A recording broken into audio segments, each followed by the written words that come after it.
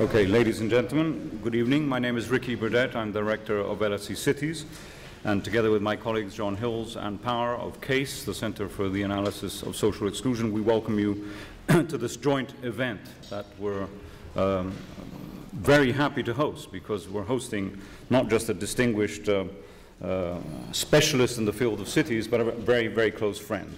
And that's a rare thing to be able to do, to actually have someone who's a colleague, a friend, and as passionate about cities, I think, as certainly I am, but even as passionate about cities as Ann Power is, and we'll hear more about that later today. Bruce is here to flog a book, this. So you've got to buy it. You've got to go outside at the end of this, and if you don't buy, you've got to download the app, see the video, and everything else. Bruce has been on a whirlwind tour around the world, talking about this, many American cities, or internationally. Last night there were a few individuals who were rather interested in hearing what he had to say, including, what was his name? Oh, Tony Blair, yes, yeah. And a few others at JP Morgan's event on global cities. So Bruce is really trying to push, we'll hear this in a moment, a very strong and a very important message for all of us interested in the health and the wealth of cities. Just a word about Bruce and the structure of the evening. He will be talking for around 25, 30 minutes or so. And Bruce, I'm going to tell you now, speak slowly, right? It's fine. You don't have to, this is not an American audience. You know, we're here for the evening. We're here with you. So speak slowly. He can speak so fast as you don't know what's going on. Anne, and I'll talk about her work in a moment, why it resonates so much tonight. Ann Power will then respond for 10 minutes or so on how Bruce's work, which is focused very much on the American city and the economy in the American city, resonates with many of the issues that she's been involved in studying in UK cities and the European city context. We will then have a discussion, the three of us, and open up for questions to the floor, and we will leave some time at the end for Bruce to sign books outside. So please, if you're so inclined, do have a look at the book and get it signed by him, which is a wonderful thing. Bruce is co-author with this book with Jennifer Bradley, and it's one of the many, many publications that he's done over the years at the Metropolitan Policy Program at the Brookings Institution. Brookings is probably the prime research and policy, public policy institution in the United States. It's influenced government thinking for many years on a whole series of issues, from defense to the economy, and, because of Bruce, on cities. In fact, not on cities, but on metros. I learned this word. I didn't know what it was. I thought it was a newspaper that you got on the tube, or it was a shopping center or something like that, or it was what the French cutely called the underground system, but we don't really, the word metros in English doesn't resonate. And when we organized a conference together, and I said, well, we should call it, I run something called the Urban Age with colleagues, call it the Urban Summit. He said, no, urban sounds really bad in America. It sounds sort of poor and negative. You know, metros is the word. And it's very interesting how, you know, when we talk about nations sort of separated by a language, by a common language, how even these words, which matter so much, cities, urban, metro, all mean something else quite different. And the fact that he's called the book The Metropolitan Revolution is very important in the context of American policy at the moment, partly because one of the key arguments is that it's been forgotten. The role of cities in regenerating the economy has not been as prominent, and as you will hear, he will argue, this is one of the things that needs to be put back, and he will do that very forcefully in a moment. Bruce has trained as a lawyer and worked for a number of years in government. He was a key player under the Bill Clinton administration with Henry Cisneros, who was one of the really great heads, the Secretary of State for the Housing and Urban Development, at a time that the United States was heavily investing in cities and in housing and many other important initiatives. He didn't let go, even though there was a long period in which the Democrats weren't in power, and returned very much to influence the thinking that is happening there. We go back, Bruce and I, because of Anne. We met through Ann Power. In fact, I remember the first time I heard Bruce speak, it was at the centenary event for the Joseph Roundtree Foundation, where, Anne, you invited me. He's come and hear this guy talk about neighborhoods in America and all that. And it was you and a guy called Gordon Brown. And I have to say, no one remembers what Gordon Brown said. Everyone remembers what you said, because it was so powerful and actually quite shocking what was going on in terms of inequality, particularly inequality of young people in the American city. From then, we started a conversation which continues. It's a three-way conversation with Anne and Case and John's work about how to deal with sort of fundamental issues of urban change. I think one of the things it's fair to say is that because you're a lawyer, you're someone interested in governance and the economy of cities, LSE Cities, the Urban Age, has been much more involved over the years in studying sort of spatial dimensions, infrastructure, even the design and the environment of cities and how that works in terms of these issues of inequality and potential cohesion, that it's been a two-way learning curve. I've learned an enormous amount about governance and the economy, and I hope we've influenced a little bit some of the work that has been done by Brookings. If at nothing else, at the level of the staggering graphics that Bruce now uses, which are even better than the LSE Cities ones, which we were so proud about. So it's a long and important collaboration which will continue, and it continues very much also through Anne's presence. In fact, they go back further than we go back, and it's an important link, actually, because the last time, Anne, in a way that cities were at the center of the sort of national political stage was just after Tony Blair had been elected in the '97 new Labour government. John Prescott was then the Minister for the Environment, and he asked a group of people under Richard Rogers to look at cities, known as the Urban Task Force. Anne was a member, so was I.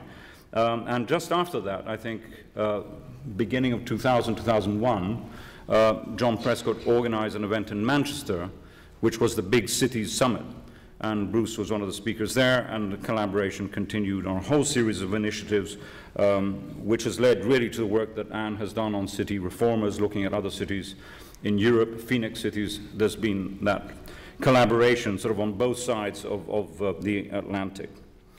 Anne is extremely well known to everyone here at the LSE, and just probably very well known to everyone here in the room, simply because she has been and continues to be the voice of conscience for those who are left behind in cities in the UK, in all the work that she's done, housing people at the bottom end of the scale, how to help policymakers who have good ideas really rethink their policies which address these key issues of integrated housing and cohesion, and has done this by looking at cities which seemed to be completely dead, like Belfast or Bilbao or others, and have actually resurged through, by design, by political design, and not just by default, so to speak. So I think that's an incredibly powerful body of work that has been done. She puts her money where her mouth is. She's very involved in the National Tenants Resource Centre, which represents hundreds of thousands of tenants across social housing, public housing in the UK. So there, very important dialogue is going to happen once we hear Bruce talk about the American situation, and Anne then say, how does this resonate over here? So that's the structure of the evening, 20-minute or so presentation. Fantastic that Case and LSE Cities are collaborating again for this event. And can you please join me in welcoming Bruce Katz.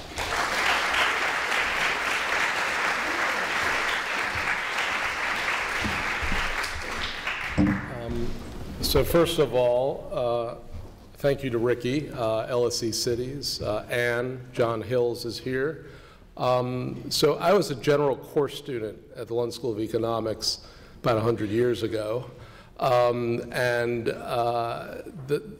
Anne invited me to come here back, I think, about 2002, it was really, for me, sort of a homecoming. If there are Americans in the audience who are general course students or master's students, I think you know what a profound impact this place is having on your lives. So, you know, I went home after a year at the London School of Economics and didn't come back to London.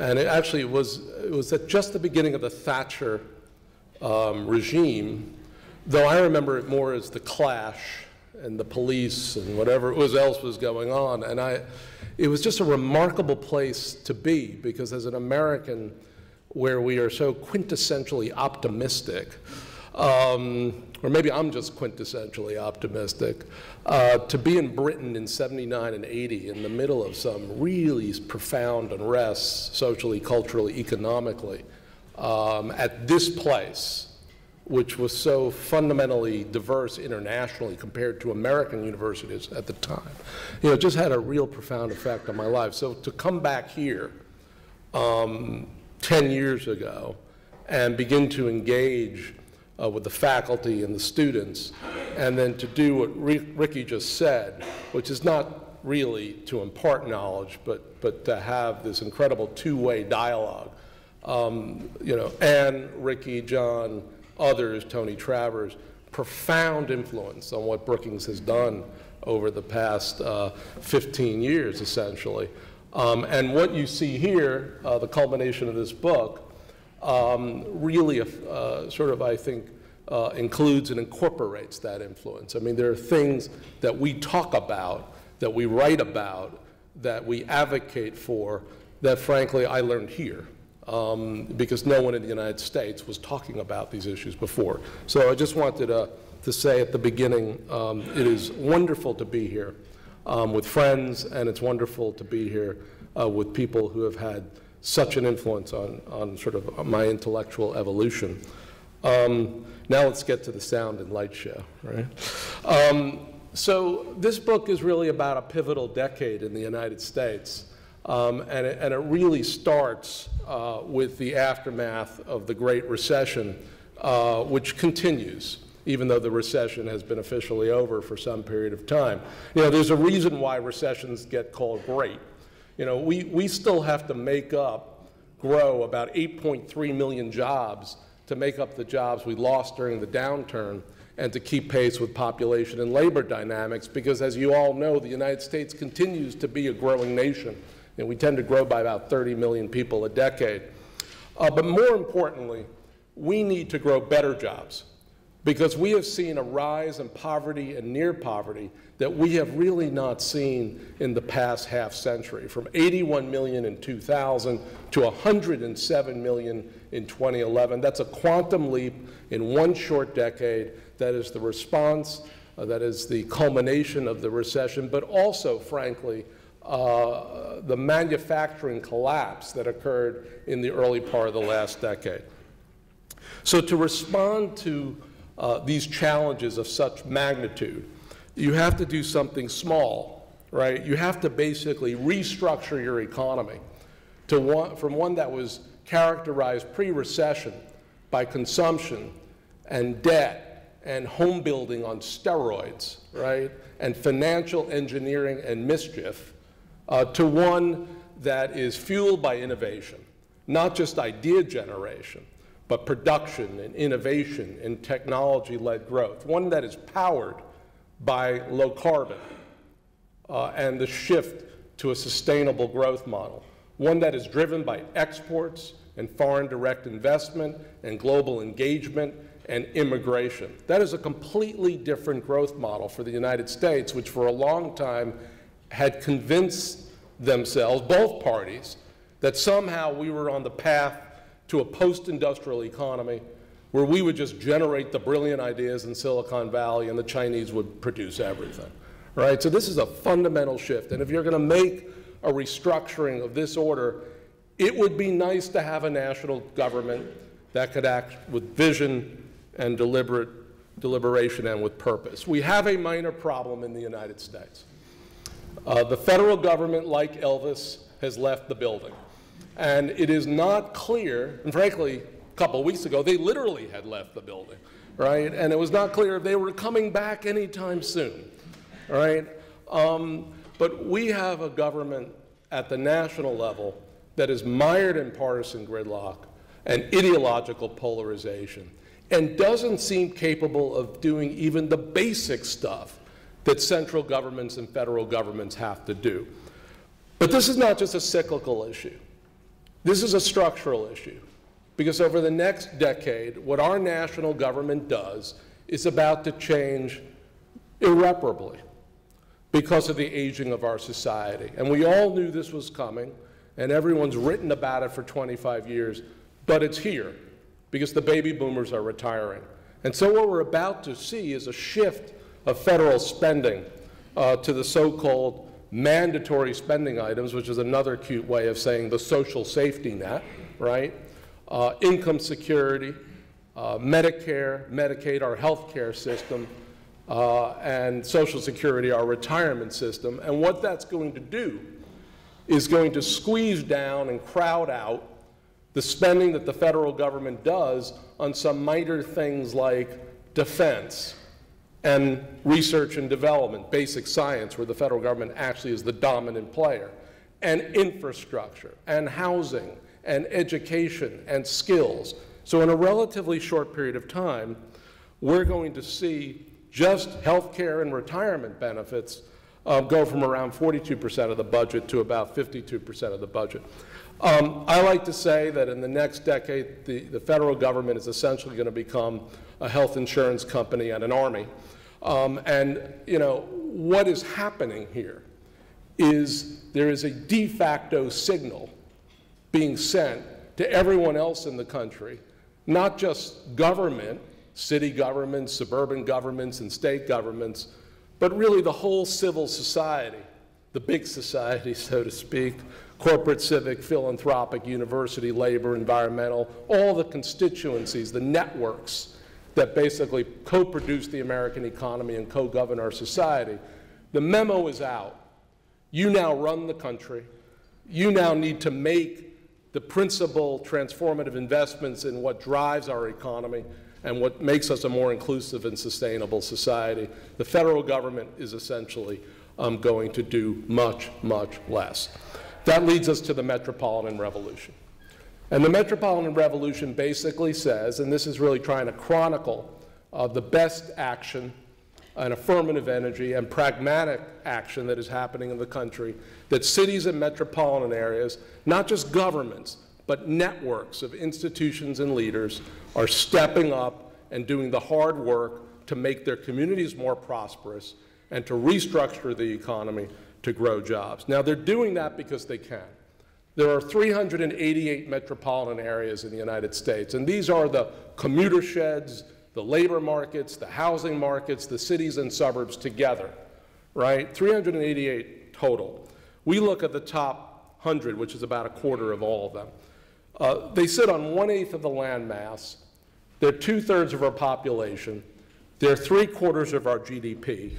And on every single indicator that matters to a modern, sophisticated economy, whether it's skilled workers, whether it's infrastructure to move people, goods, energy, services, and ideas, or whether it's innovation, however we measure innovation, patent intensity, advanced industry, they are 75, 80, 85, 90% of the national share. So there is no American economy. We are powerful because we are networks of cities and metropolitan economies. And essentially, what we need now is to build from these powerful economic engines. So our book tells a series of stories of cities and metropolitan areas stepping up. We start with Denver and Los Angeles, which are cities that are using local resources, not federal for the most part, but local resources to invest in modern state-of-the-art transit. Just not to move people through their congested metropolitan areas, but to send a signal to the world, we will be a sustainable metropolis, because in that way we'll attract innovative firms and talented workers. In Northeast Ohio, what we have is a group of philanthropy and business, and this is going back a decade, so this was prescient, helping small and medium-sized manufacturing firms toughen up their business plans, retool their facilities, retrain their workers, and have products that are competitive on the global market. Betting on production, because the understanding that manufacturing is not a dirty old industry, but is one of the most technologically sophisticated industry. In New York City, in the depths of the recession after the Lehman collapse, Mayor Bloomberg and hundreds of corporate, civic, and university leaders crowdsourcing the idea of let's attract a world-beating engineering, R&D, technology university to New York City because we don't have one, right? We don't have a Carnegie Mellon, we don't have a Georgia Tech, we don't have an MIT, we don't have a Stanford. And they ultimately get Cornell and Technion to unmoor themselves and come to Roosevelt Island. 8 years ago, if you asked Mayor Bloomberg, what is your major economic development intervention? He would have said, we're about to subsidize 2 stadia on the west side of Manhattan because we're competing with London for the 2012 Olympics. Fast forward to today, and New York City is setting an institutional platform for innovation. Houston, one of the most demographically diverse cities in the United States, building a network of 21st century settlement houses to integrate thousands, tens of thousands of immigrants into the economic mainstream, to be productive citizens and entrepreneurs and productive workers with access to low-cost banking, English as a second language, skills training, education. Portland, and I'll come back to Portland. You know, there's a show in the United States called Portlandia, just to basically show how weird and crunchy this place is. It's like, you know, the hippies didn't leave the United States, they just moved to Portland, right? But this is an export powerhouse. So in a minute, I'll sort of take you through the Portland story about how a city basically designs and delivers its own trade strategy, its own foreign policy. And even Detroit. So we all know about, you know, the horrors of Detroit, the fiscal challenges, the serious social challenges. But if you go to Detroit today, it's 138 square miles. You don't go to the full city. Just go to the core of the city.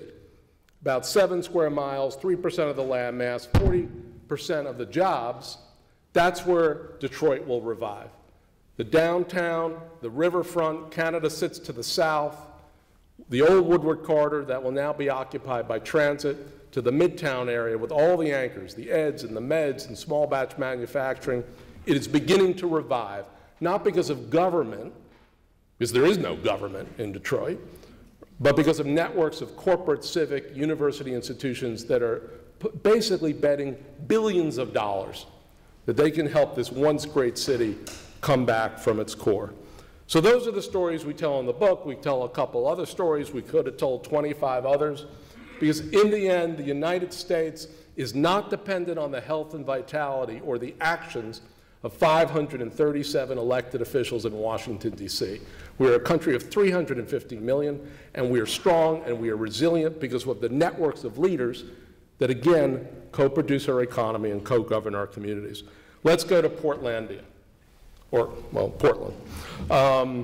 And let's just start by telling a story of how Portland thinks about the world evolving, not as a network of nations, but as a network of trading cities. Listen to this. The foundation of cities has always been trade. 2,000 years ago, the Silk Road linked cities from China to the Roman Empire. The world is now being remade as a network of globalizing metros that trade together based on distinctive clusters of firms, specialized expertise, and cultural affinity. San Jose, Bangalore, and Seoul are technology hubs. Portland, Copenhagen, and Curitiba focus on green industry. Detroit, Stuttgart, Monterey, and Nagoya are linked by manufacturing. Metros that connect by trade grow and prosper together. So get a passport, find your trading partners, travel the new Silk Road. That was done by a London firm, by the way. So I think in Tech City. So, you know. So let's talk a little about Portland and what Portland was thinking about. When the recession hit, Portland had double-digit unemployment, right? 12% or so. I mean, it was the hardest hit of the western cities and the western metros. So it began to think, well, what do we do to dig out of this hole? And so it looked inside, looked at its assets, its attributes and advantages, and besides being weird and crunchy, it found that we are an export powerhouse, right? The export intensity of our metropolis is much greater than other metropolitan areas in the United States. And particularly, we are really good at making environmental, sustainable products and sustainable services Because 40 years ago, when we think about Portland, what did they do? They had an urban growth boundary. They tore down a freeway. They put a transit in the downtown, right? They were sustainable before sustainable was cool. And what that did is it attracted a whole bunch of firms that said, hey, let's go to this. Hey, we're not going to go to Copenhagen, right? We're going to stay in the United States. Where do we go? We go to Portland. And that's what's been happening. Hundreds of firms basically making these products and services. Well, guess what? You wake up 40 years later, you see cities rising in China with air you can't breathe. You see cities rising in India with water you can't drink. That is a market, right, for smart goods and smart services. You can do good, you can do well. That's the Portland story. Let's listen to them talk about it.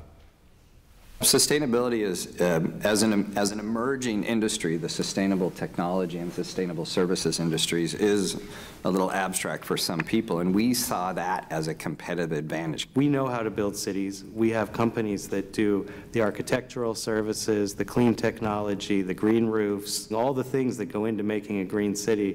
And don't you want your city to be a little bit like this as well? What it is that Portland has to offer, and as most of the rest of the world continues to urbanize at a drastically faster pace, we think we have a package of services and goods that are going to be incredibly valuable to those economies all around the world. So there's two kinds of green in the world, right? There's the green so we don't toast the planet, and there's the green where people doing the right thing can make money, good jobs, clean tech, production, innovation, export-oriented. That's what Portland is doing. So these are the stories. We're sticking by them. These are stories of crowdsourcing and crowdfunding, right? Yes, there are public leaders in these stories. Occasionally, there are charismatic leaders in these stories.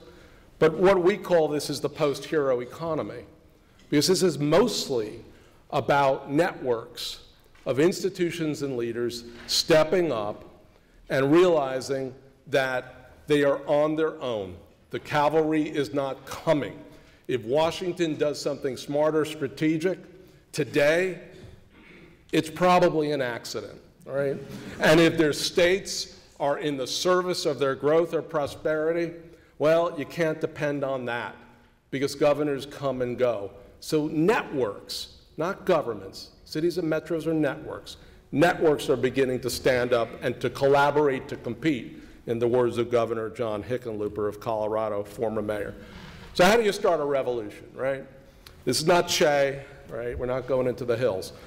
This is basically on the ground in cities and metros of the United States. Well, first you create a network.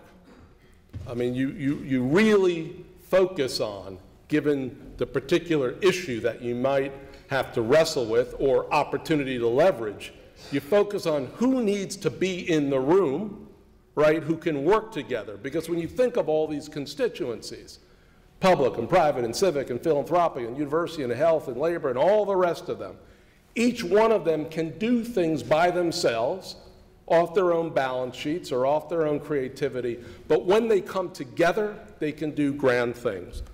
So there are different ways to form a network and different ways to steward a network. In New York City, what really happened here was a crowdsourcing exercise. It's not like Bloomberg woke up on a Tuesday and said, hey, you know, we got to get Cornell and Technion to New York, right? He went out, and his team went out, dozens of meetings, hundreds of leaders. What is going to diversify our economy so that we have a platform to build the sort of prosperity we need? In Northeast Ohio, very different sort of process. Again, a lot of crowdsourcing, primarily from the philanthropies, but the creation of what I would consider to be 21st century institutions and intermediaries, Fund for Our Economic Future, a whole set of cluster intermediaries. When you think about Cleveland, you have small and medium-sized manufacturing. You also have the Cleveland Clinic. You have the Case Western Reserve. So you have all this life sciences, right, that if you're smart off a manufacturing base can lead to bioengineering. So that's what they've been doing with a cluster and a network of institutions and intermediaries. In Detroit, it's actually just a loose affiliation of millionaires and billionaires, right? There's no like shingle in Detroit. There's no one stop in Detroit of a network, but a series of networks of corporate, civic, and university intermediaries in the absence, literally, of any government. Once you have a network, you can set a vision. So in the consumption economy, we began to think that urban and metropolitan economies were ubiquitous, right? There's no difference between a Walmart in Phoenix or one in Pittsburgh or a housing subdivision outside Detroit or outside Denver, right? Same price, same design, same footprint, particularly on the Walmart side. That's why they're so profitable. In the traded economy, in the productive economy, in the innovative economy, what makes Phoenix special on the global stage is fundamentally different from what makes Pittsburgh special or Portland. And same with Denver and Detroit. So what's happening in the post-recession economy, again, in the absence of any national leadership, is that folks are following the advice of the great American philosopher in the 20th century, Dolly Parton. You know, find out who you are and do it on purpose. And so when you look at these stories, what's happening? In New York, again, it's almost a negative story because they're saying to themselves, we're too dependent on financial services. We could have an interesting conversation about London, I suppose. And we don't have enough STEM in our system. Science, technology, engineering, and math, which is about 20% of the US economy by certain measures, but obviously dominates the San Jose economy. Portland, again, looked inside and said, hey, we're an export powerhouse, and we're a clean economy powerhouse. You put those two together, you got a brilliant combination. And Detroit, again, said, we can't look at all 138 square miles. Let's just look at the little bit in the core, 3% of the land mass, 40% of the jobs, and incredible bones to build on. And talk about the clean economy. The whole place in the core of Detroit is powered by waste to energy. It's like the Swedish model brought to Detroit. Final part, find your game changer. I would guarantee that if you go to any American metropolis and you say to them, in the past 50 years, was there one intervention that really set you on a different trajectory? Could have been an infrastructure investment. It could have been an advanced research institution basically locating to your metropolis, or maybe Bill Gates decided to come home. I mean, you know, it could be any number of things, right? But something that changed your trajectory, changed your economic profile, and ultimately changed your performance. That's what we're saying to American cities and metros they need to think about. All three of these stories are about innovation. New York City is about institutional platform for innovation, because again, if you don't have one of these world-beating engineering, R&D, tech-driven universities, we could talk about the innovative economy, but it's highly unlikely that the kind of commercialization of innovation you're going to have in your city is going to be manufacturing-driven, or is going to be the synergistic effect of various clusters coming together. You need these institutions to be in the core of the city. In Northeast Ohio, it is about manufacturing. Cars are technology on computers on wheels, right? Aerospace. I mean, to think that manufacturing is an old industry is absurd, particularly given the wages and the benefits that many manufacturing firms pay. And finally, Detroit is understanding that in this century, or at least the first quarter or half of this century, the spatial geography of innovation is going to shift. It's not go to the downtown, get in a car, drive 30 miles out to the Research Triangle Park, go into a closed corporate campus that is protecting their secrets, right? Eat lunch in the cafeteria in the basement, do nothing in the science park because there's no walkways, bikeways, transit, there's no housing, there are no amenities, there's no retail, and get back in your car at the end of the night and drive 40 miles to your house. That geography of innovation is shifting in the United States. It's coming back into the cores. It's coming back into the downtowns. It's coming back into the midtowns with the anchors, the eds, and the meds. Detroit gets that, and they understand because of demographic preferences, the millennials wanting walkability, livability, bikeability, connectivity, but also firms wanting open innovation to have the bump and mingle effect of coming out of your company, right, working on X, Y, or Z, and having a random conversation in a coffee shop down the street right? That's the kind of innovation that we see in cities. That's the kind of innovation we see in the 21st century in sector after sector after sector. So what we're doing at Brookings, you know, sort of, I mean, again, this is your typical US either delusionary action, right? Or just, you know, trying to build from this distributed, right, diffuse power we have in our country, is we are going to try to inspire and to inform and to catalyze and coach game-changing initiatives all over our country in the next 3 or 5 years, while Washington continues to be on a frolic and a detour. Now, if we are successful, I think this is where we end up. From an early age, we are taught how our nation is supposed to work. The president, vice president, and members of Congress sit at the top. Governors and legislators run their states. The rest of us take our cues from them. While states and the federal government may be part of the Constitution, our population and economic power is actually concentrated in our metropolitan areas. It's time to rethink power in America. In this century, metros will lead and states and the federal government will follow. In cities and metros, public, private, and civic leaders are helping workers get the skills they need, investing in infrastructure and growing jobs through expanded trade and investment, the hard work necessary to renew our economy.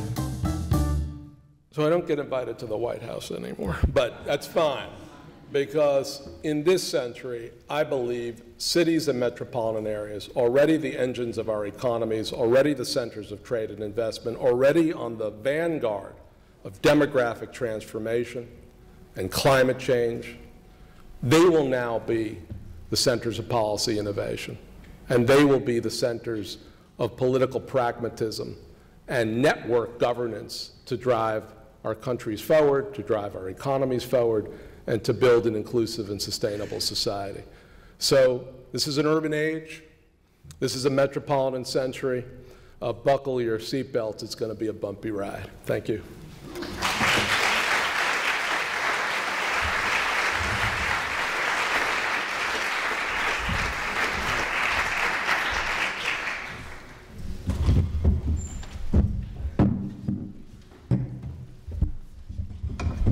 Thank you, Bruce. We'll come to questions and comments in a moment, but we now have, hello, we've disappeared down there. We now have Ann Power, Professor of Social Policy, the founder, in fact, of Housing and Communities Department here within the LSE, who's going to give her response seen from the UK and a European perspective, and then we'll open it up to the floor. Thank you. Hi everybody, thank you Bruce, thank you Ricky. I met Bruce in 1996 in Washington at a very, very large conference of the federal government, and a friend of mine who's a mutual friend, Richard Barron from St. Louis, one of the really supposed basket cases of cities in America. I don't mean to offend, I think there's a St. Louis student. I thought you were talking about Richard, but yeah, and this friend, Richard Barron, who I'd worked with for 20 years on tenant management, whispered to me, I've got to introduce you to Bruce Katz, who was then head of staff for the Secretary of State for Housing and Urban Development. He's really depressed, but the one thing he'd really love, which would really help him get out of this depression about the federal government, Bruce is only ever depressed about the federal government, as far as I can gather, is if you invite him to LSE. So I don't know how it took us 6 years to do it, but in fact I think it was a bit less. When we set up the Centre for Alternative, for the Centre for Analysis of Social Exclusion, we managed to fix it so that Bruce went from being this big powered cities top-down type to being a much more I'm really interested in Europe and in social exclusion kind of person, and he became a visiting professor with us, and we're very, very pleased and happy he did, because the exchange has been like a constant standing on an earthquake, really, I suppose. So when Bruce sent me the draft of his book early this summer, because he was coming on a whip through London and we were going to talk about it, I was struck by the unbelievable energy and dynamism of the book, and I was incredibly pleased by the examples you chose for the book. Very American, but actually with strong resonance of all the discussions and all the work that we'd done together comparing Europe and America. There are some fascinating case studies, but for me the most unlikely ones were the Houston one, where my sister lived and where she was 80 miles in her suburban house in Houston from the center of Houston. Denver, which I know a little bit and which had very, very different from when I was there in the 70s, very strong racial divisions and a whole struggle with the fact that the suburbs were basically causing a lot of problems for the city, and how then a collaboration was formed between the city and the suburbs, which I thought was really impressive. And most importantly, Detroit. And I don't know if any of you were at that very famous showing of the terrible film about Detroit here about 5 years ago, where Detroit was literally an unworthy city and definitely could not possibly build a transit line, because that would be ridiculous in such a basket case city. And there were 2 young women students at the LSE from Detroit who stood up and told the white film crew from the UK, who hadn't been able to get any black people to speak in this film, I don't recognize the Detroit you're talking about. You'll remember. And that was very, very powerful, because I think it's very easy for Europeans to misjudge America.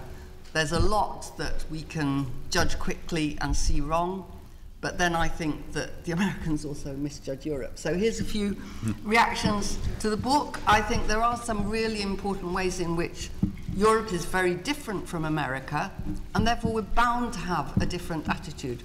We're much denser, and therefore our core cities are what we call cities. And Ricky is absolutely right, that this idea that you count Houston to 80 miles out just doesn't chime in Europe. We don't have the space. That means that although we've got big problems with suburban sprawl, which is basically what Metro America is about, it's much closer in. It's bus rides and it's train rides.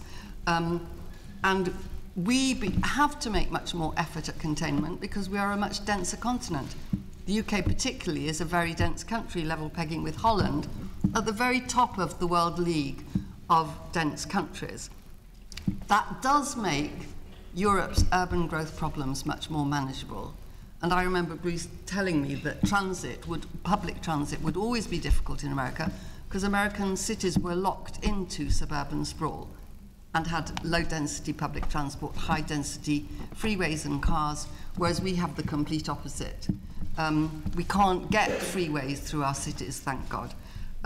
We also have a much stronger public framework, and that's mainly because of the 2 world wars that were fought in Europe and that forced us to completely change our attitude to public provision. After all, armies and the military took over the running of Europe at its most desperate times between the beginning of the 19th century and the beginning of the 20th century. So government, we could not talk about government the way you do. It would be so wrong.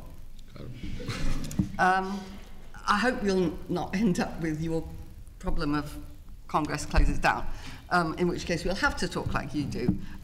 But also, Europeans generally like cities. We have this big thing of urban tourism, and people who go on weekend breaks very often go to Manchester and Leipzig and, you know, our weak market cities, our struggling cities, our tourist hubs. Bilbao, big. 1 million tourists a year go to Bilbao. And that is a really very different thing. I think the final thing I'd say that's very different in Europe is that we Europeans have a much stronger focus on neighbourhood renewal and neighbourhood integration. And that's partly because we're denser. It's partly because of our colonial history, which for whatever reason has made us feel much worse about the way we've treated people around the world, even if we haven't done very well at recovering our ground, whereas for some reason Americans just have this kind of block on that problem, which still seems to be there. So based on that, from Bruce's book and from my discussions with him, my heady discussions with him, I think there are a few really big challenges for the US, which are also challenges here, but I think in a slightly more diluted way. The first is the low energy transition in America is very, very difficult because America is so energy dependent, like at least 70% more energy dependent than Europe, which is 4 times the rate of China, and which is, and so on.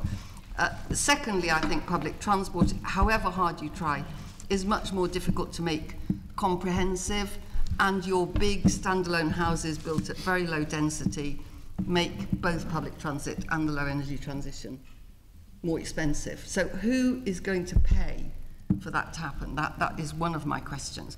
Secondly, because of your weaker public framework, you didn't have these world wars that tore Europe apart. I think you have a weaker public service infrastructure, and because you rely so much on local enterprise and local initiative, which is brilliantly inspiring to us, it does mean that your cities are grossly more unequal than ours, because if you live in a suburb that's rich, then you have a fantastic service infrastructure, and if you live in a city area that's poor, then the opposite is true. So although we have some of those problems, we have them at a more dilute level. You have much higher levels of racial segregation, so I just read a new book about Chicago, where the measure of racial segregation in neighborhoods is 75% black or 75% white. Well, that's a level of segregation of different ethnic groups that is actually quite unusual still in Europe, although we are far too complacent about how serious an issue it is. And then, from my experience, the seriously poor neighborhoods in America are seriously poor. And although we have very poor neighborhoods, I have never, ever, anywhere seen anything even remotely comparable here in Europe, anywhere in the most difficult areas to what I've seen in America. So I think those are big challenges. On the other hand, Brookings is, as you saw from Bruce, full of solutions. The focus on local capacity and local solutions has to be right and has to chime with all the work that I've done, certainly, in cities and neighborhoods, and pulling in all possible partners. I think I could say that we're running behind the game on that one, but we agree with you. Secondly, pushing production and manufacture linked to past engineering skills is what's happening and has happened in Europe, and Germany is obviously our best example, but all our cities. Laura's just been looking at evidence on Sheffield and the growth in advanced manufacturing in a city like Sheffield, which everybody thought was dead and gone. We all remember the full Monty, and there was nothing left of steel, but actually there was a lot left of steel, but in hidden crannies. And so Boeing relocated its research headquarters worldwide to Sheffield. Rolls-Royce relocated to Sheffield. Those are big ones. There are, well, 99% of all companies in Sheffield are SMEs, just to give you a bit of an idea. So that is very important.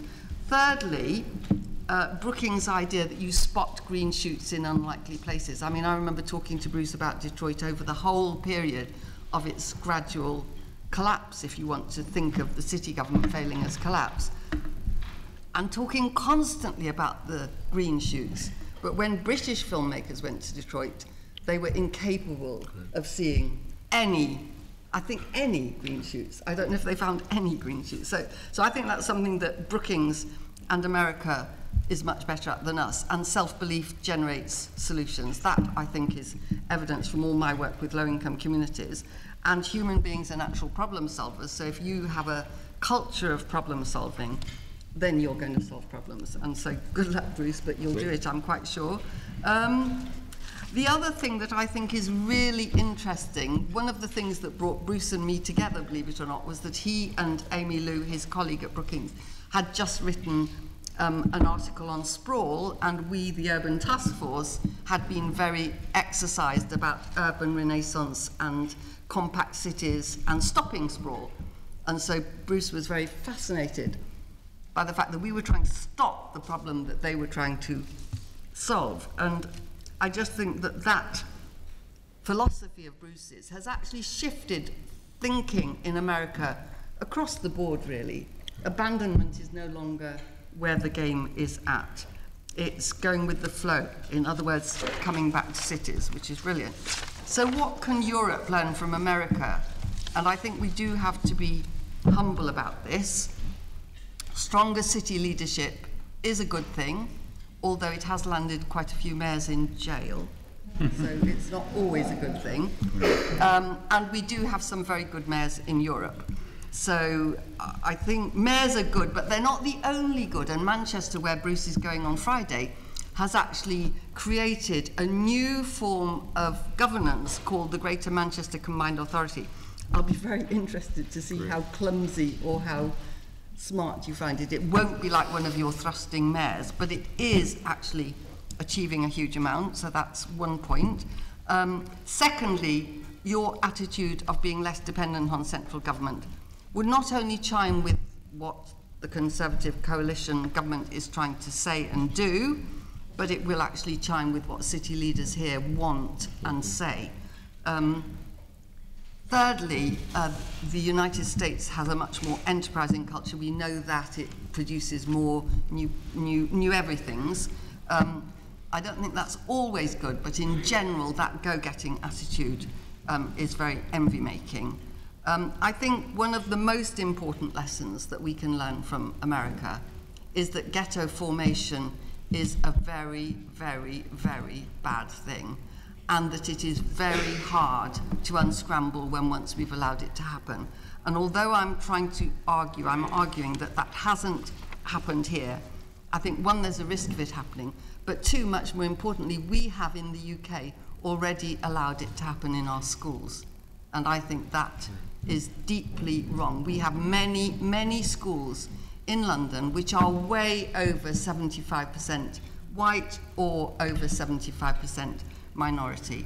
And I know that that is bad for us, and we should learn from the American bitter, bitter, bitter experience on that one. Fourthly, Bruce and his colleagues talk a lot about the eds and meds being the big rescue for cities, meaning that higher education and medical institutions actually can form the basis for remaking cities. If you can link that with strong fast transit, actually all of our European cities, every single one that I've visited, including the very weakest, has that combination already in place, and it just needs to shout about it a bit more, because it's working for you, and actually it's working for us too. Finally, Europe can't afford obsolete infrastructure. America has cast off infrastructure like there's no tomorrow, which is one of the reasons why European visitors to Detroit get so depressed, because they just see so much abandoned infrastructure, including the housing stock, but everything. In Europe, we're just too crowded to do that. And I think the fact that America is revaluing its infrastructure is something that we can take. Finally, I just want to ask whether the American federal government is quite as bad as Bruce makes it seem. Well, somebody at the back is nodding fiercely. No, it's yes, but. It's yes, but. It might be really bad. It seems very terrible that there should be a seized-up government. Actually, Belgium had no government at all for 18 whole months only a couple of years ago, and our Belgian friends said, God, it's so brilliant not having a government. That's a slight exaggeration. I think the federal government is still one of those underpinning forces that you need, and don't disrespect it too much, or you might be sorry you've thrown out the baby with the bathwater. Secondly, you say that cities are not governments, they're networks. Well, cities are both governments and networks, and please remember the lesson of Joseph Chamberlain and Manchester in the 19th century, that businesses could not flourish in cities without the overarching role of government. It was businesses in our cities that created government, because they couldn't pull together enough of the elements without there being some kind of consensual framework of law, of tax, of local investment that actually held it together. And that's how our city governments became a bit overpowered, but if they're underpowered, they're not very good either, and I think America shows that too. Thirdly, you've got no uniformity across the country, and that's probably a very good thing. You can't have your whole continent in the same way as Europe doesn't have any uniformity, and the United States is exactly what it says. It's United States. It's lots of different states with different conditions, but you do have something that we Europeans should envy. You have a unifying structure of law, you have a unifying structure of overall underpinning, and you have a unifying currency. Three things which Europe lacks, which Europe wishes it had, and which Europe doesn't quite yet know how to create. So I think, please don't throw out the baby with the bathwater. And finally, I'd just like to quote what Bloomberg says. That's the mayor of New York. He says local officials are responsible for doing, not debating. We're having quite a good debate. And then what Joseph Chamberlain says. These were quoted in big leader articles about Bruce's work. Cities are like joint stock companies or cooperative enterprises in which every citizen is a shareholder and of which the dividends are receivable in improved health and increase in the comfort and health and happiness of the community. In other words, don't let us forget that it is the collective well-being of people who live in cities and not just cities' GDP that shows. And in that, I think Europe has done extremely well, and it must be very careful to protect that public and collective realm, as people like Ricky call it, or heritage and social structures, I would call it. Finally, I'd just like to tell two naughty stories about Bruce. One is, when we went to Sheffield in 2007 and met all the council officials, he said, oh, if only we had public entrepreneurs like you've got here, which, do you remember? I vaguely remember that. And secondly, when I took him to a dinner with the Sustainable Development Commission, which was much earlier, that was probably, I don't know, about 2002, 2003, he said, these people are off the wall, they're nuts. But he became a convert, so I'm very pleased about that.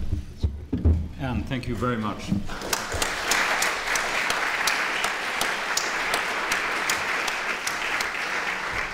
I'm very conscious that some of you can't see what's going on here, so I'll stand at least to help have the discussion and catch questions in a moment. But Bruce, I mean, there are a number of challenges there. The first thing I'd like to ask, are you surprised by the European, let's call that, response to your book? I mean, Anne raised a number of points about infrastructure, about density, about governance. I mean, you can pick and choose in many ways which one you want to respond to most. But what surprises you most of what Anne is saying? What would you not get in the States from what you've just heard? Well, the States,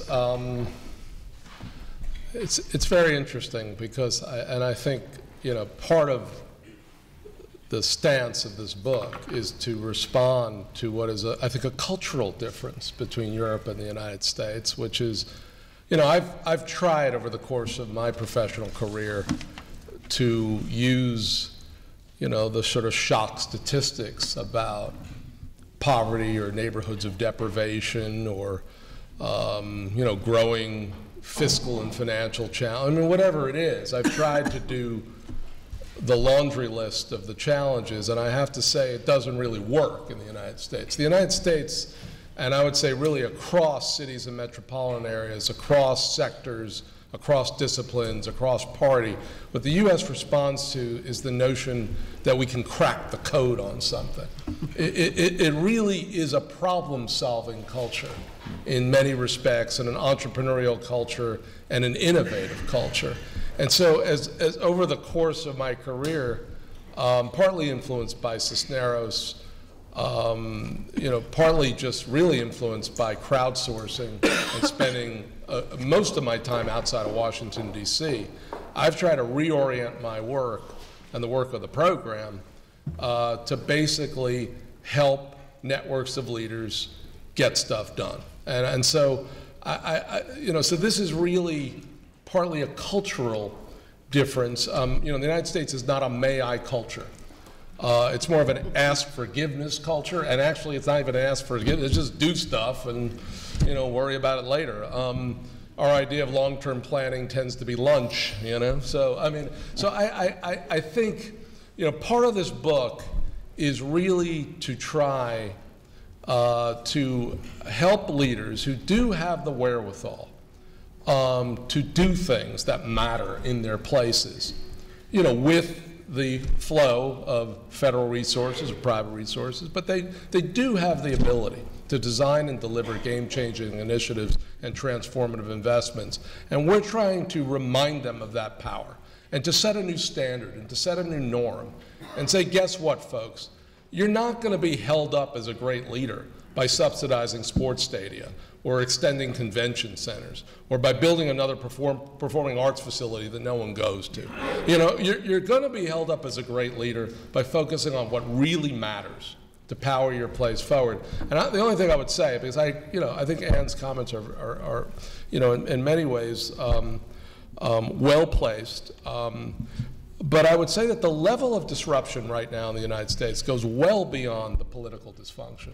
I mean, we are talking about a demographic transformation to a majority-minority nation in a relatively short period of time. And frankly, a lot of the reaction that goes on in the United States with the Tea Party is a reaction to that demographic transition. Put on top of that the shale gas revolution. Put on top of that reshoring of production. Put on top of that the potential for a new spatial geography of innovation in our cities and metropolitan. This is a very volatile period. And so what we are really trying to say to these networks of leaders, and we probably can fit them all into one sports stadium, subsidized by some city somewhere, and basically said, hey folks, you know, whether it's 50,000 or 60, you're it, okay? You're it to set the direction for our nation right now. Okay, so how do we channel all these disruptive forces, you know, in the service of more inclusive and sustainable and productive and innovative and resilient growth? That's what we're doing.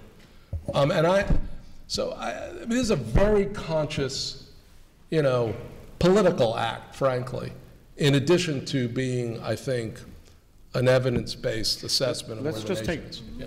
Two. I mean, there were very many points raised by Anne. Let's just take two and just go a bit deeper. I mean, Anne is absolutely right to, I think, describe one of the fundamental differences in the American city versus the European city broadly is the extraordinary concentration of ghettos, both in terms of ethnic and income. You hardly talked about that. Okay? What are you going to do about it?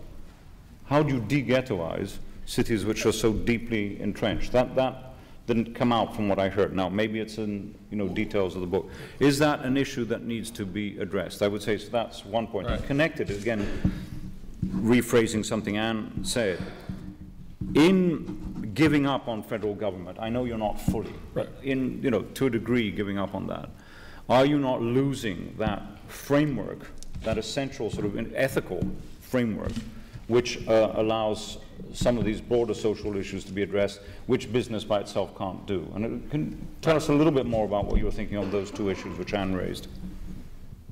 So the biggest spatial poverty trend in the United States is the suburbanization of poverty, which is growing rapidly in the United States. So because cities are recovering in part, because we bit the bullet and tore down the worst public housing in the United States under the Clinton administration, because the high-rises that we had created in the 50s have become warehouses of the poor, and we're literally killing children and killing neighborhoods.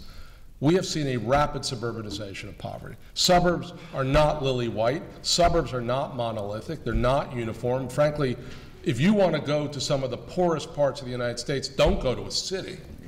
Go to an older suburb, which is on the wrong side of the region, without any economic base, without any philanthropy, without any business. And what I think that does is create a new potential political coalition at the metropolitan scale to crack at poverty. So the US of 2013 is not the US of 1975 in terms of where poverty is located, where poverty is growing. And in terms of what the national government does, what the national government principally needs to do is to provide a safety net for people. The disadvantaged, the elderly, people with disabilities, through essentially income transfers or large transfers to institutions, essentially. That's what they need to do. When they actually do try to intervene in areas of poverty, many times they tend to reconcentrate poverty because their method of intervening, and I was in this business for 10 years, is to primarily build affordable housing in the very places where you have poverty concentration, as opposed to transform economies or give people greater access to opportunity through skills and education.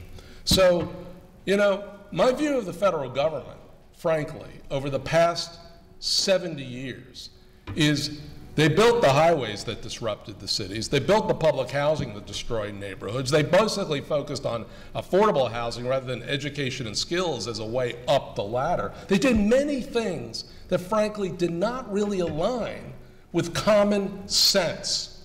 And I fundamentally believe that the people who are closer to the problem are the ones who have better ability to basically design and deliver integrated solutions than stovepiped and siloed agencies sitting in a capital far, far away, right? It might as well be a parallel universe or a parallel planet. So I want them to have a safety net. Yes, we also need to defend the homeland, et cetera. I mean, right? I mean, we want them to have a safety net. And we want them to invest in that safety net at a level and at a scale so people can be lifted out of poverty. But on many other things that matter to competitiveness or inclusive growth or poverty reduction or social mobility, I don't think the national government, frankly, is wise and I mean, I've had a radical shift in my thinking over 25 years. I started as an urbanist. I started working for the New York City Council. I then went to Washington, like most people go to Washington, because that's like the city on the hill. So in a way, we have to be pleased that you're not the Secretary of Housing and Urban Development, which was on the cards. Can I, one I would have been a little more disruptive. Yeah, but you might have not been there after all. We're going to open up questions to the floor in a moment. But I mean, I've just come back from Rio, where we held an Urban Age conference, where this issue of what central government can do in terms of just subsidizing the poor is that over the last, well, less than a decade, 40 million people have moved from below the poverty line to what is considered lower middle class, from top down through the Bolsa Familia. And that's quite interesting. It doesn't mean that the cities are particularly livable or less ghettoized than anything in the States, but actually, in that sense, not far.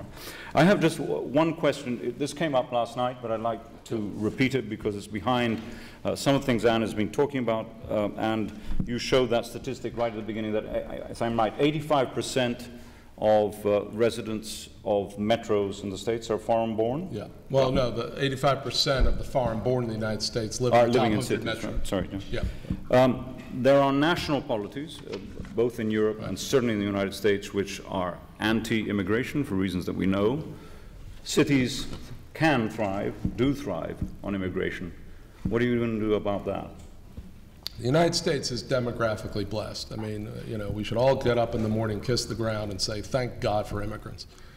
Because we are an aging society, but we've brought in people. Some are low-skilled, some are middle-skilled, some are high-skilled, to be the next entrepreneurs and to be the next workforce. And we're going to go from 25% of the American workforce being black and Latino to 40% in a very, very short period of time. So we are not hitting a demographic wall. We are still a growing country. And the narrative of the United States, irrespective of the hiccups we have in Arizona or in Georgia or somewhere else, or irrespective of the inability of our federal government to pass a sane and sensible immigration reform, is we are a nation of immigrants. And so the Houston Settlement House story is the future of our country. How do we integrate, how do we assimilate immigrants into the economic mainstream? Because that's the next America. And I fundamentally believe that demographics... Give us two sentences. Yeah. What actually happens in the Houston? Oh, so it's basically in some of the poorest city and suburban neighborhoods, and I've been to both in Houston, and it's a vast place.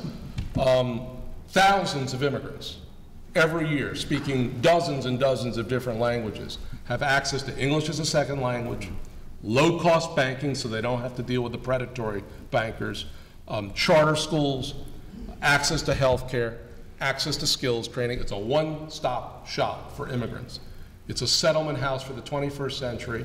It is a large $250 million corporation, essentially, backed by business, many Republican business leaders. The person who started the settlement house in 1907, it's now a network, is the grandmother of Jim Baker, who was the chief of staff to President Reagan and the former Treasury Secretary and foreign minister, essentially. Okay, so this is, let's open up to the floor. Can I ask you to say who you are and ask a question, not make a statement? That would be helpful. So there's a gentleman here, there, and it would be great to have someone from above. So let's have 3 in a row, and then Bruce, if you make notes as to what you want to answer, and equally. Hi, I'm William Chan. I'm a native New Yorker now living in London as a lawyer. I'm looking forward to reading your book because I'm very startled by a couple of your cases that I'm familiar with, one being New York, the other one being Detroit. But I'll focus on New York. Like many native New Yorkers, I've seen New York prosper amazingly in the last 2 decades. So I'm a little surprised that you focus on a mayor that I actually greatly support, but focusing on one of his initiatives that is not even happening yet. I mean, in terms of that great engineering school, on the island, when of course New York City already has some great universities. I'm an alum of several of them. So I'm wondering whether or not you're just projecting a revolution in a city like New York on a policy that, is it just using that as a symbol of many, many policies and some incredibly favorable demographic changes that have made New York an amazingly great city again? Or are you thinking that no, because to me, New York City, for instance, is already the #2 tech hub in America, which is an amazing achievement, taking away from Cambridge and other places. So is the Technicon thing something that's necessary for the future, or you're just using it as a symbol for all the great changes that happen in New York City? Come back to that. Thank you. Thank you very much. Microphone over there? No, okay, up there now, second, and then third over there. I think you need to speak louder. Not really. It will if you shout. Let's try again. Wait 1 second. Just tap it, see whether it works. Okay, then stand up and shout. Giles Daly, a business consultant. I agree with much of what you're saying about the growth of cities and their power, but I'm particularly interested in the political and economic playout, so to speak, of the suburban and exurban areas. And clearly you're missing a third of the U.S. population, particularly these rural and suburban areas. How do they react, how are they going to react to the growth in decision-making largely in the cities? Because in some ways it's actually anti-democratic, and I think it can lead to longer-term almost instability in society if it's just being run by big cities and big networks of cities, which ultimately isn't the entire population. Thank you. And the third question? Hi, I'm Jose Monroy. I'm an urban planner, and I was just wondering, considering the power relationships, do you think the federal government has understood this power the cities have in the US? And on the other hand, if cities may have found a way to lobby the federal government too? Okay. So Bruce, if you could take those 3, and if I show of hands, if there are other questions, so that I know where to come next. So let me start with the New York City story, because obviously what Mayor Bloomberg does, many leaders in the United States listen and follow and observe and then try to replicate. And I think we picked that story both for the near term and the long term. So in the near term, Bloomberg put about $130 million down through his capital budget to remake Roosevelt Island, primarily through infrastructure investments for advanced technology and engineering campus, right? There's $2 billion on the table already to build out that university. And the projections over a relatively, 20-year period is 30 billion plus in private investment, 50,000 jobs, 1,000 startups to continue to accelerate the shift and diversification in the New York City economy. We use the New York City example in part because of the mid-2000s, the early part of the last decade, focus on stadia building as the principal way to power a city forward on the route to the Olympics. And we fundamentally believe that it's this focus on production and innovation that for the long haul is going to put New York City in a much, much better state. So it's both a short-term effect and a long-term effect. And already, frankly, around the United States, it is having this, this impact of mayors and business and civic leaders saying, where should our advanced research universities be located? Should they be out in a nondescript suburban area, which many of them are, or should we begin to take the most advanced bits, put them back into the central cities to have the highest return on investment and the highest job growth? And just to make one point, 40% of the STEM economy is accessible to people with sub-baccalaureate degrees, which means they're either getting technical training in high schools, what we used to call vocational education, or community college, junior college. So this is not just for the brainiacs from Stanford. There's a large portion of this economy that can be staffed with good wages, good benefits. Second part about non-metropolitan America. So all the metropolitan areas of the United States are 84% of our population and 91% of our GDP. So we're leaving out 16%. 47 of the 50 states have a majority of their GDP generated by their cities and metropolitan areas. So this is the reality of our country. We are the quintessential metropolitan nation, and yet culturally we still act as if we're a network of small villages or something. So this is sort of a shot to the political and business and civic elite.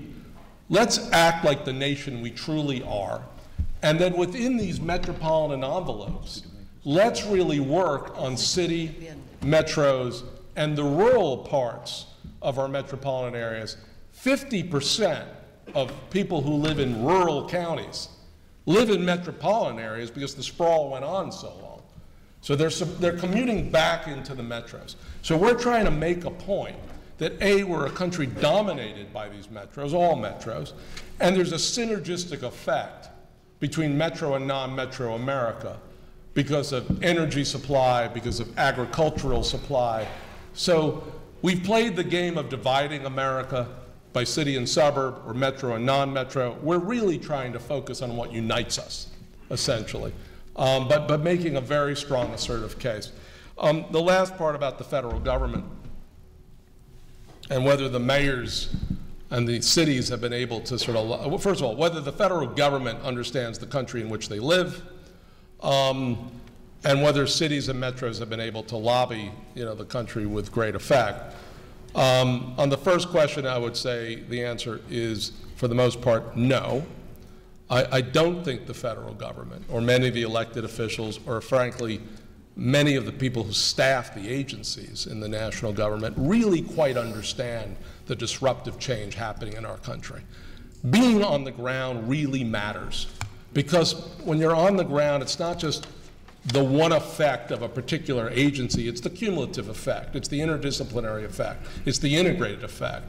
I mean, there isn't one, the whole rise of the midtowns in our cities, the innovation districts off our anchors, there's not one agency in the federal government who's even cognizant of what the hell is going on, because it's happening in small business, and it's happening in housing, and it's happening in R&D, and it's happening in commerce, and that cuts across 7 or 10 agencies. It's such a compartmentalized technocracy. It can't quite connect to the organic way in which our country operates. And secondly, for the mayors and the county leaders, frankly, I think they've learned their lesson over time. Let's have the national government do the big stuff well. Let's have them fund the social safety net. Let's have them invest in basic science, particularly around health and defense. We can do a lot of the rest off our own balance sheets and off of public-private finance. I was at a conference this morning with Benjamin Barber, who's written extensively about the power of the mayor, new book, Mayors Will Rule the World, and he was very much sort of pushing this. And I'm interested, Anne in a way was saying, well, it does depend whether the mayor is any good or bad. Just a quick sort of response. Are American metro mayors getting better?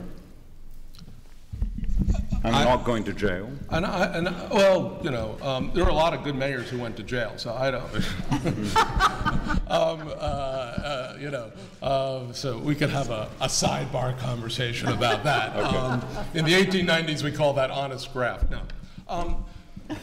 Here's the most. Daily Senior comes. No, here's the most important thing. Cities are networks. They're not governments. It's wonderful to have a charismatic mayor like Rahm Emanuel in Chicago. It's wonderful to have a visionary mayor, frankly, like Michael Bloomberg in New York City. But what's more important from my perspective is having solid people at the heads and in the middle tier of your universities and your major corporations and your business chambers and your labor unions, and go on and on. It's interesting, Anne, you were quite critical a moment ago of this notion that they're networks. No, I just said don't discount. Oh, sorry. No, in fact, when talking to my students sometimes about how you can describe what a city is, I remember coming up with the idea of a washing up bowl with loads and loads of corks out of bottles floating on the top. So many corks that they won't all fit. And you just touch the edge of the bowl and all the corks all shift around. So actually, we're not at all far apart on that. But I was just trying to say that in Europe, at least, city governments and national governments, and actually international governments, I think are really, really crucial. I don't think businesses would think they could manage without governments. And maybe you think that anyway, so. Well, and government is just bigger here. It just is, and so obviously, it matters more. I mean, look, it's all a public-private partnership of some kind. Exactly. I mean, when we see the build-out of these midtowns, private civic finance, land use and zoning, which is obviously in the public realm, smart education and skills moves, right, so that we can actually begin to get back to having our schools be school to work rather than teach to test. I mean, so the public realm, public goods really matter. Public responsibilities really matter. But we're not waiting for the public sector to do. Let's have a couple of questions. I think the young lady over there with the stripy sweater, and then gentleman over there.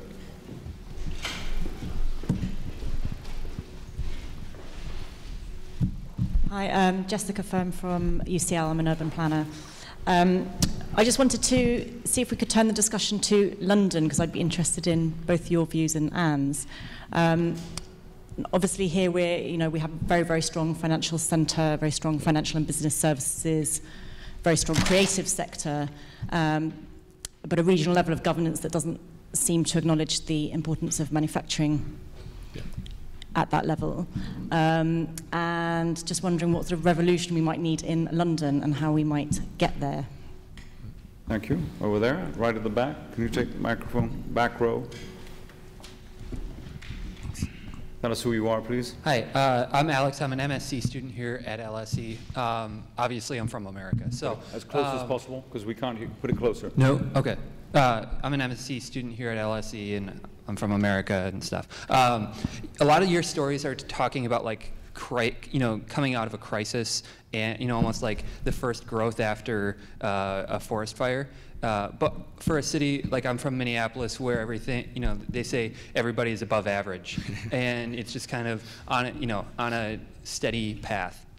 How do those types of cities that haven't had this kind of crisis jump onto this metropolitan revolution? Okay. Nikki, short. Please, though. Wait for the microphone. Wait for the microphone. Wait, the microphone. Nikki Gavron. Sorry, I'm a London-wide Assembly member, and well, never mind the rest. I wanted to say that I have been to Portland a couple of times, twice, and I know quite a lot about Portland, and continuity of leadership there, of policy, taken up by a whole, over 4 decades, has been extremely important. And I'm very with you on lots of things, Bruce, but and good for all you've done, but I do I do worry very much about you dismissing the role of government and how much it can set the vision, the enabling framework for exactly what you're talking about in the networks. And there has to be some regulation which helps shape markets. These things don't happen accidentally. Right. Thank you. Bruce, 3 minutes to answer 3 questions, and then Anne, you may want to have some final. I really appreciate what Nikki's saying here, and I fundamentally agree. In a place like Portland or in Indianapolis or in Denver, there really has been a continuity of leadership. But I have to say, in a lot of cities and metropolitan areas, there isn't that kind of visionary leadership, and therefore we're sending a very sharp signal to corporate, civic, philanthropic, university leadership. You need to step up here. You can't wait for the charismatic mayor or the intelligent mayor, the smart mayor, because you're going to lose 10 years. Pittsburgh just lost 10 years because they elected a 25-year-old to be their mayor. And he was completely clueless. So, I mean, you've got to basically take responsibility for your city, not just if you're elected, or not waiting for the electeds, but across the network. Minneapolis, St. Paul, look, because we do a lot of work with them, and they're quiet, right? They're not sort of blowing their own horn, and they've had great leadership. Mayor Ryback in Minneapolis, Mayor Coleman in St. Paul, they've had metropolitan mayors' efforts, they've got fiscal disparities laws. The question really, and for many cities and metropolitan areas, are you a first mover or are you a fast follower, right? And that's really the question, whether you're talking about infrastructure or innovation or skills. I find the Minneapolis folks to be some of the smartest and most intelligent folks we deal with, and they're always looking at everyone else and saying, that's really smart, let's do that, let's do it better, right? But then they don't blow their own horn. In fact, London calling. Devolve more, but don't underestimate the assets and advantages of many of your core cities in the north. This conversation in England at times is just so bizarre. I mean, frankly, between the London powerhouse and everyone else, I mean, you've got some great core cities in this country that really need to leverage their assets. I'm a big believer in this country of high-speed rail to really connect up and integrate, Manchester and so forth, to the London powerhouse, but devolve more. I mean, Whitehall has way too much power in this country, and so much of it belongs down at the city and metropolitan. Anne, final comments, Anne. If I could just quickly say that there's so much about London. I mean, I live in London, I've lived in London all my adult life, and it's a very enviable and it's a brilliantly friendly and integrated and close together city. It's also hugely divided, but it's not enviable to the rest of the country because it's too expensive, it's too crowded, it's almost unmanageable, it's too rich, it's very unequal. And so actually up north, we're very proud. And it's different up north. So that is one of our big things, and I think we just need to keep pushing that message. So that's that little bit dealt with. But on sort of roundup, I'd been about to say, well, Pittsburgh really broke ground in America because it had such a poor government and such a huge industrial collapse that its businesses did get together ahead of the game. Absolutely. So when we were doing our European Phoenix cities, Pittsburgh was one of the models that Bruce told us to look at, and they pulled ahead partly because of their business university partnership. So it was very impressive. I'd just like to quickly end by saying, first of all, Bruce's comments on the post-industrial euphoria about the knowledge economy, the chattering classes, was well overplayed, and what we ended up with in Phoenix cities was saying, actually, there will have to be a third level industrial revolution of advanced manufacture, green innovation, and all the things that Bruce has been talking about, so that's very interesting. Secondly, I was very interested that his Northern Ohio SME network was about advanced manufacturing, exactly what we've just been today discussing about Sheffield. I really like this idea, do good and do well, which is a very Quaker idea. You come to America and you do good and you do well.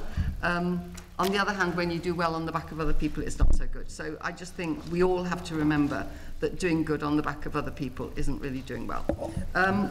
Finally, this game changer idea is very interesting because in our European cities, which predates all of this work, we talked about turning points, which I think Bruce probably thought was deeply boring. And so his is a game changer. But actually, the idea that you've been pointed in one direction and it's all gone wrong, and you shift, is absolutely crucial. Finally, I'd just like to say that the most inspiring thing for me personally about this book was the Houston neighborhood settlements, which won't surprise Bruce altogether, but it was stunning because these neighborhood settlements were everything. They were enterprise, they were education, they were skills, they were jobs.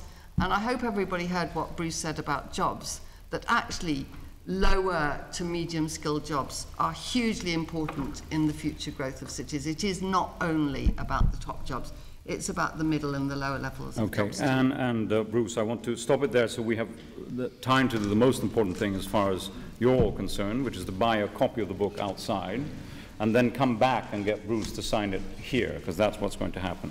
I've been struggling with excitement at this idea of who's a first mover and who's a fast follower. With these two guys, I don't know who's whom, but thank them both. Thank you very much.